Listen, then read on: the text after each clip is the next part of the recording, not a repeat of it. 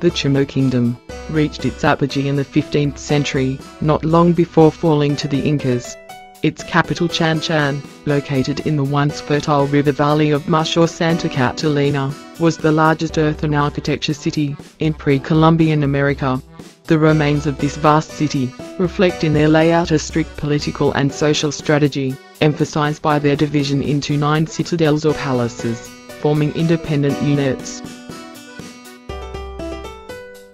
The outstanding universal value of Chan resides in the extensive hierarchically planned remains of this huge city, including remnants of the industrial, agricultural and water management systems that sustained it.